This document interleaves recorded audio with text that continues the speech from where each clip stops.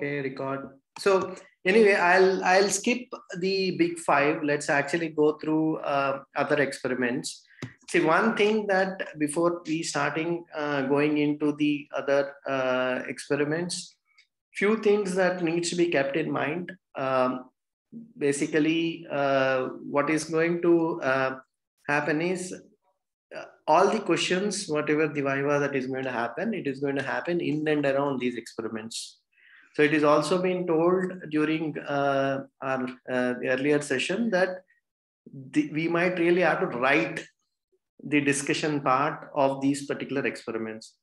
And the main part there is, it is all about how we write it, not really exactly the length of the content. So you don't really have to go through lengthy introduction and all those stuff, giving lot of data. No, you don't really, you're not expected to do it. So they are more going to concentrate on whether we know how to do it, how to actually, interpret it, how to actually present that particular thing. Those are the aspects which they might be interested in knowing, right? So, so things that how I was actually thinking is like we can probably go through one by one experiment and then identify, mainly talk about what are the things that are important in and around those particular experiment. Okay.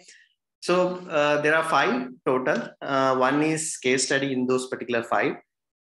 So there are 3 specific things in which big 5 is already, I think, been covered during the counseling related class. So we'll start with the other experiments.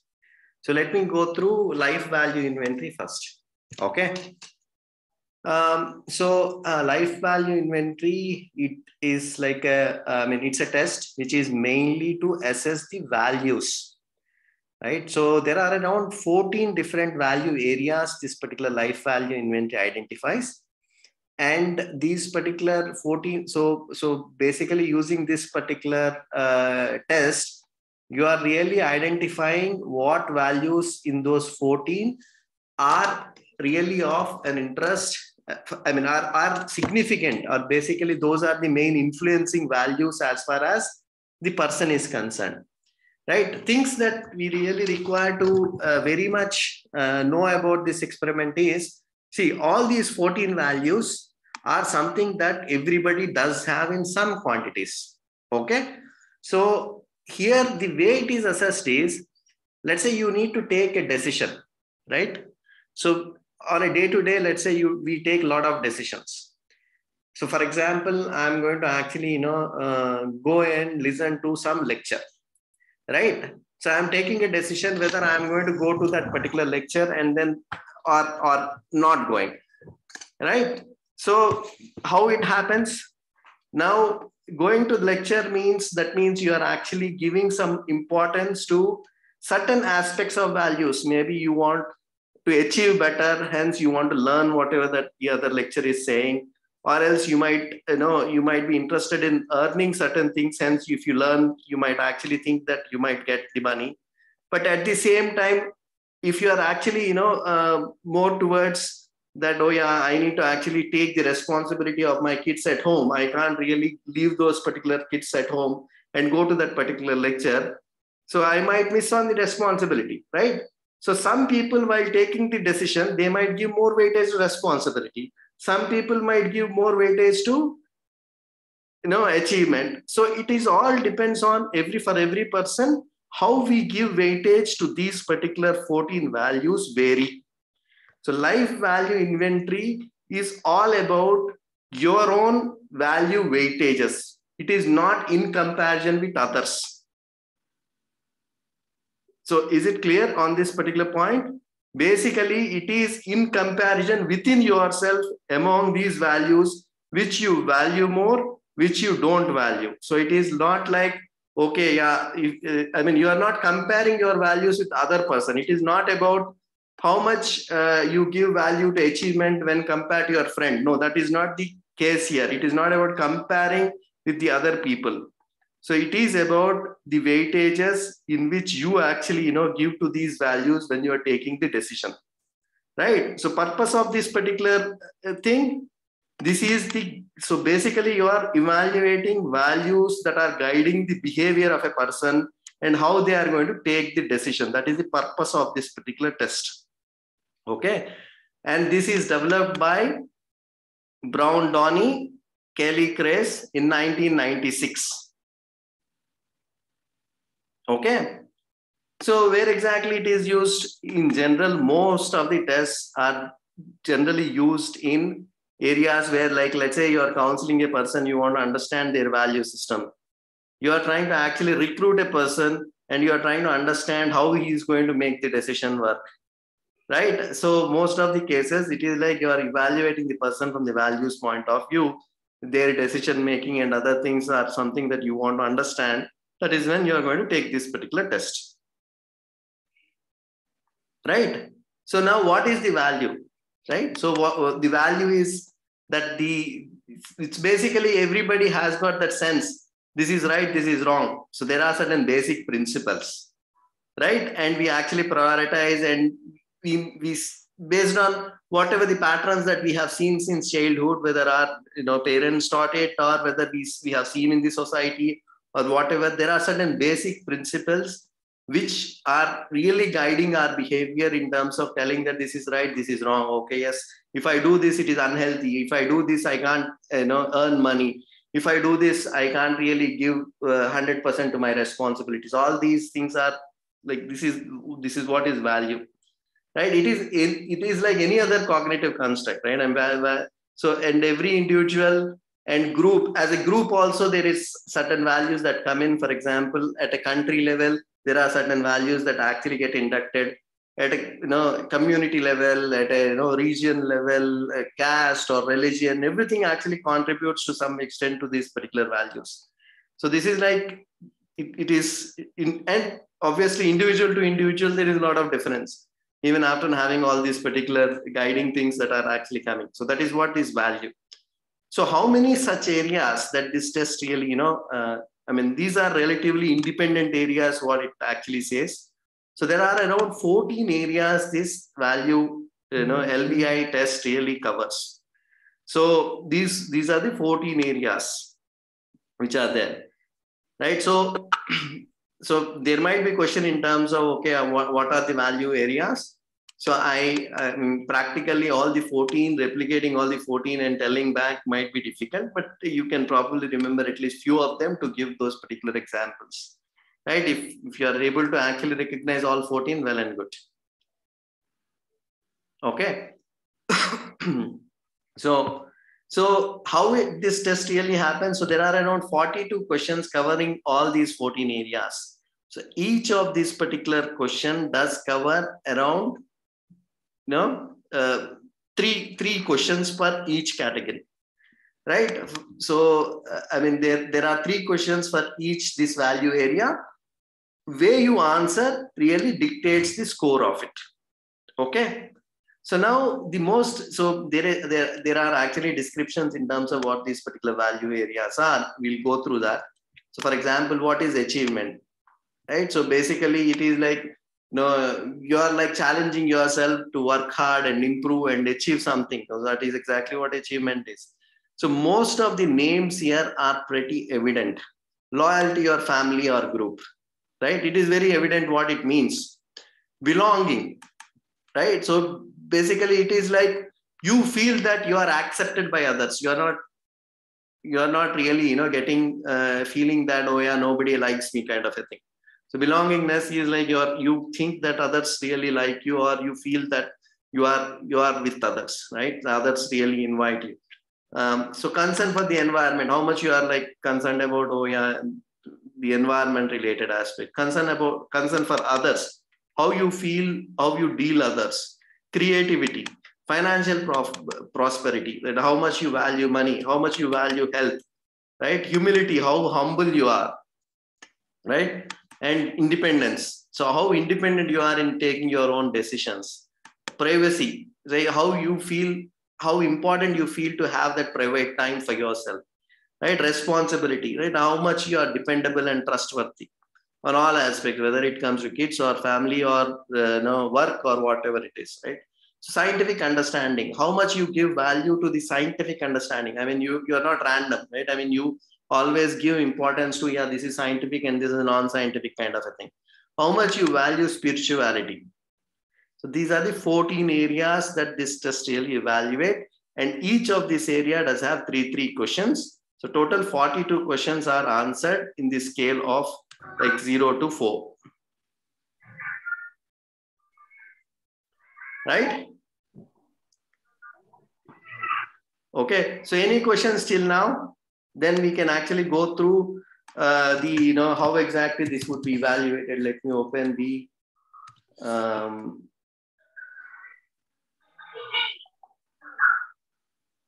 you're able to see my screen, right?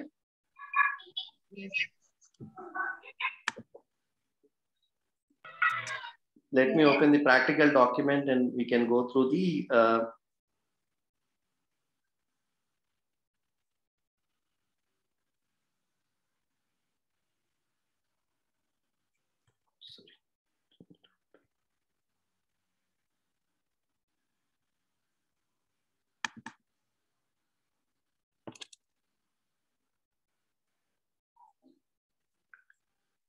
So now I'm going to take through what is the procedure to actually do this particular thing, right? So let me just.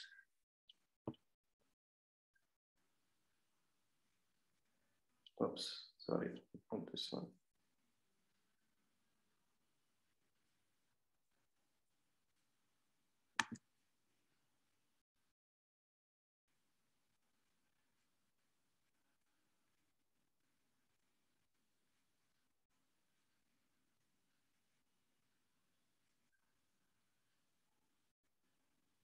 Let me just.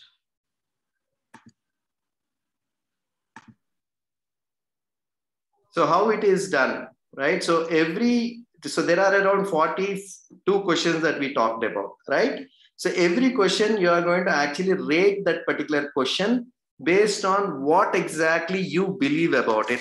Okay. So let's take few questions and how do you answer? Respecting the traditions of my family or group, right? So you are going to actually rate whether, if you believe that you are not going to actually care about the tradition and family, you are going to say that almost never. So sometimes you care, you're going to mark it 3. Almost always you care about it, that is 5, right? So how much you think that you give value to the family, right? That means you give respect to the traditions of my family. So based on your belief, you're going to rate this. Okay. So 1 means you're never going to actually listen to it, right? So as your respect really increases, you're going to actually make it one of these particular rating. Okay. Like that, you're going to rate all 42 questions in 1 to 5.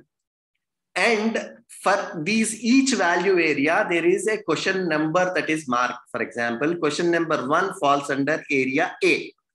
Question number 15 also falls under area A, right? So now you are going to calculate your score for each area, right? So for each area, you are going to calculate the score. So that means each area does have 3 questions. You are going to add up all the numbers related to those areas. Now for each area, you got a score, right? For example, in case of achievement, I got 15. In case of belonging, I got another 15. So in case of financial prosperity, I got 12, right? Independence 11, humility 10. So this is how the scores are. So now what finally you're going to do? So once you get the score for each individual area, you're going to add up all your scores. Okay. And you are going to divide by 14. That means you are taking the average score per value area. Okay, so listen to this particular aspect carefully. So here you are actually checking your average score among these values. So all your score only. You are not comparing with anybody. You are actually adding up and taking the average score. And now you are taking the average score and comparing the areas among yourself. So basically, among your areas only you are checking. So your average score here is 13.6, right? So my achievement score is 15. That means I give more value to achievement. So this is high as an interpretation. So if my individual area score is greater than the average score, then I will interpret it as high. If my area score is less than this average score, I'm going to rate it as low. If it matches, I'm going to rate it as average. Right? So here, the simple thing that I did is, if it is 13, right, it is in decimals. If it is 13, then I rated those particular areas which are achieved, which are like 13 as average. Right? And those areas which are below are low. Right? So below 13 are all low. 13 is average and above 13 are all high. So basically what I'm doing, I'm actually comparing each area with my average rating and then interpreting accordingly whether it is high or low. So what these scores really mean? What this score means is, as a subject, here the achievement area is high. So what it means is, as a subject, I give very high importance to achievement part of it. As a belonging, I give very high value to the belonging. But when it comes to financial prosperity, I give low preference.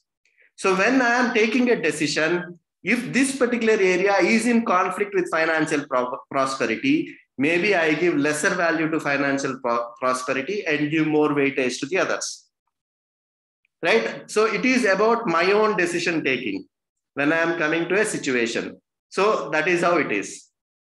Okay, so unlike other experiments, you are not comparing with any industry baseline. You are only comparing, at your own individual level. That is the most important aspect that you need to remember about this particular test, right? So you understood how to interpret this course. So once you interpret this score, it is all about you writing about it. Yes, the subject has a score of 15. Interpretation is high. That the subject is considered as high on achievement. And he believes in challenging himself and works hard to improve, right? So similarly, when it comes to financial property, he gives a low importance to it. So what it means is, subject has a lesser belief on the importance of making money and buying a property to be successful, right? Similarly, health, if it is less, subject has a less belief on to be healthy and physically active. Subject has a, so it is all about in comparison with the other values. It is not about each individual value, right? I mean, maybe if you ask the subject that how important health is, as a simple value, you might say that I give very paramount importance to health. But when it comes to the conflict with the other values, when he's taking the decision, that is when he might actually rate health to the to a lower extent. So it is not about individually having this. It is also about when you are taking a cumulative decision, how you are giving values, right? Any questions till now? So Praveen, if my individual score is greater than the average, then I give importance to that particular value, right? That's what you said. Yes. Otherwise, if it is same, it is average. So basically that is the average. And if it is lesser than that, you give low importance. Okay. So in this case, 13 is the average. So hence, for all the scores which are having 13, so whatever that you give as a value is an average value. So you it's a balanced weightage that you give. Any score which is less than 13, you call it as low. 12 is also low, 11 is low, 10 is low. Anything beyond 13, it is high. And in exam, from examination point of view, probably they might give one value and ask us to, what do you think? Exactly. So they might actually say that this is your average. They might actually ask you, what is the procedure, how exactly you do it? Then you will have to probably explain. You calculate the individual scores. You cumulatively calculate the average, and then you compare that particular value with the average value and then interpret. And they can give that, okay, let's say your average value is 14 and you got a 15 score, how do you interpret, right? So they can actually, ask those particular things.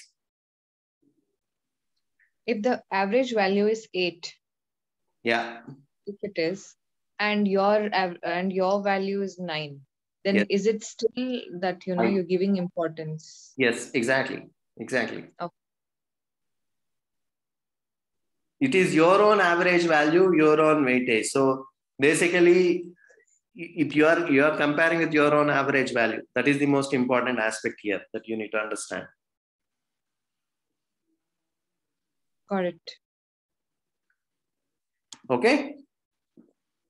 So that's about LVI. Any questions in LVI?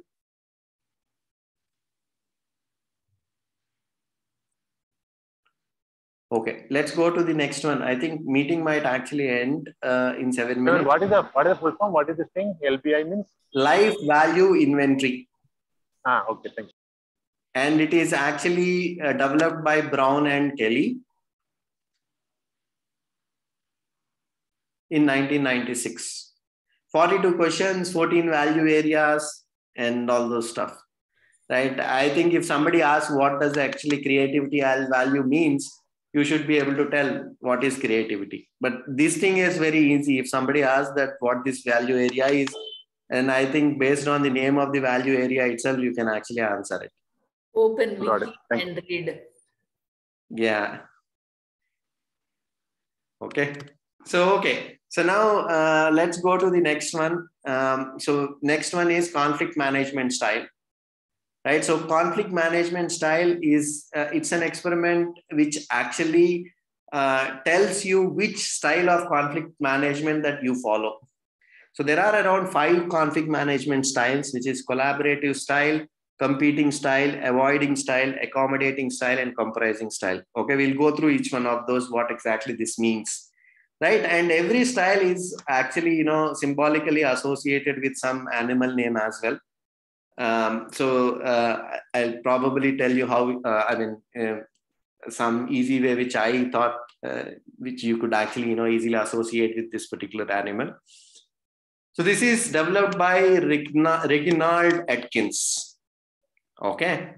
So this questionnaire, right? This questionnaire is developed by Atkins. Correct. Okay. Correct. This test is developed by Atkins.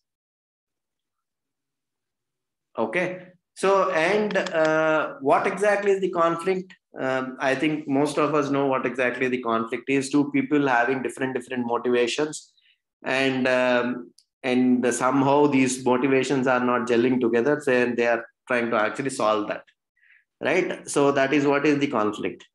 So why conflict management is important? So conflict management is very important because as a manager, let's say as a manager, if you don't know how to manage a conflict, then your team is never convenient to get into a conflict, right? If they are sure that when there is a conflict, somebody is able to deal with it, then more likely people are open. Otherwise, they are into their own shells, right? That is only one advantage.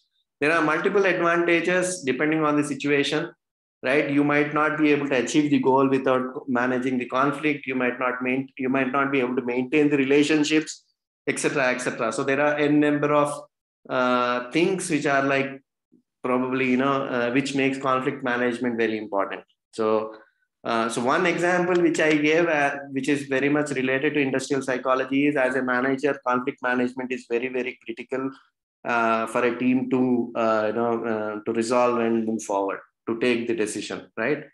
But otherwise as well in the life, conflict management is pretty important. I think people can give a number of examples, so I'm just moving forward. Okay, so as I told earlier, there are 5 different management styles, conflict management styles. Okay, so those 5 are collaborative style, competing style, avoiding style, accommodating style, and compromising style. Right? Collaborating style. What it means is everybody is happy. So what it means is just there is a conflict, but we both together sat, collaborated, and found a solution which works for you and which works for me as well. So both parties are happy, right? So that is what is collaborating style is. So this is actually symbolically associated with owl. Okay, so owl is the one which actually has the big eyes, and is actually it is patient enough. So it's like this particular style requires that patient and eye for finding the solution. You should be patiently looking for the solution which actually suit for both the parties, right? So that is why maybe owl might have been selected here, right? So problems are solved in ways which is optimum result. Both sides get what they want.